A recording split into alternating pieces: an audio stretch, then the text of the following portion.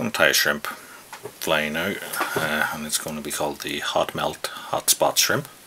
I have here a size 12 barbless check nymph or grub style hook. I'm going to add on our black tying thread to that. So first things first, we're going to take a bit of partridge here, and I'm just going to strip off the side of a feather, and we're going to tie that in,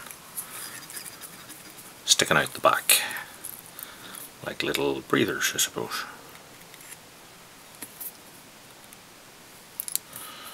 Length of that's up to yourself, and how far round the bend you're going to come, again up to yourself,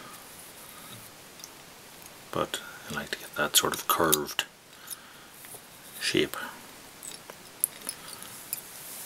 So for the rib, I'm going to use just a black nylon.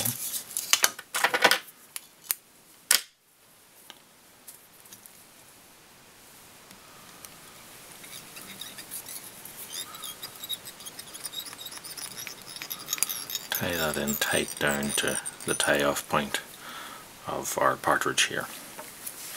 And for a bit of weight, what I'm going to use is this little adhesive lead strip, and as you can see I have a cut at an angle in it here. So I'm going to cut again another angle, maybe about a millimetre or two back from that. Cut that off again, and what that'll do is make me a little elongated lead diamond shape, which I can set on top of my fly and then bind down. Heavier the fly, the more layers of that you can put on. So dubbing is just a mixture of hair, so there's hare's mask and hare's ear in that for some of the spiky yard hairs.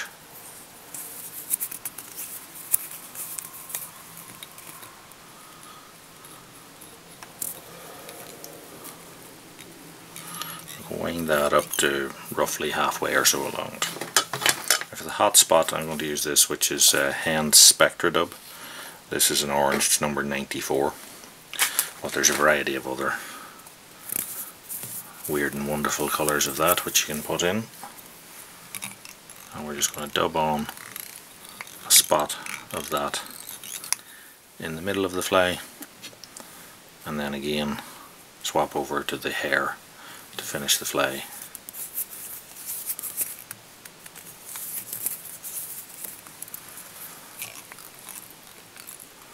Get a little bit thicker, and then taper it down towards the front.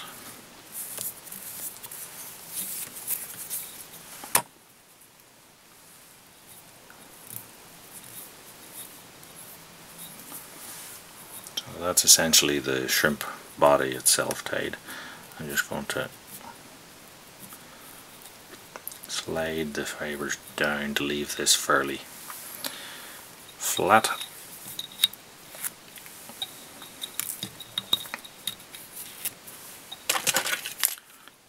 I'll whip that off and nip it off, and then add a little dab of super glue there just to hold that in place. Now the fiddly bit, we take our hot melt glue and put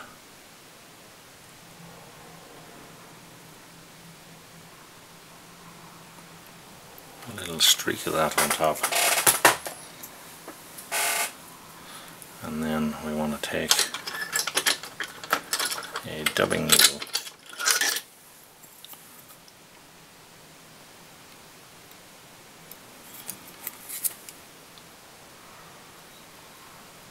spread that down. It should just snap off, and as it is drying out, you can just lick your finger and then it'll not stick to you. Now what we want to do is leave that just till it starts to go off, but it's still a little bit soft, And then we take our black nylon and rib that, and it should sort of bite in slightly to the hot melt. And then at the front, a few whips just to finish that off with the nylon. And that is our fly done. But what you can do if you want is just to turn the fly slightly inside and take a lighter and just pass it across the back of it without setting fire to your fly, of course.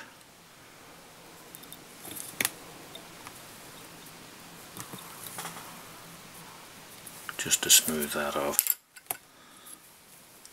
And then just to be sure of the head, a little bit of super glue.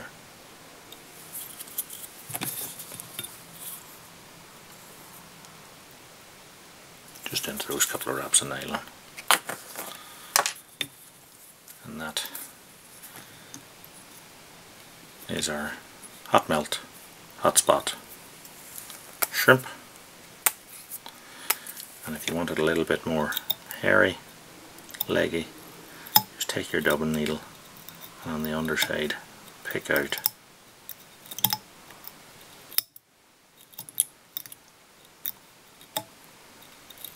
some of those fibres in between the wraps.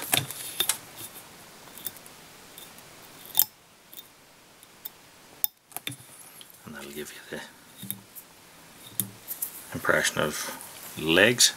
So, Hotmelt Hotspot shrimp.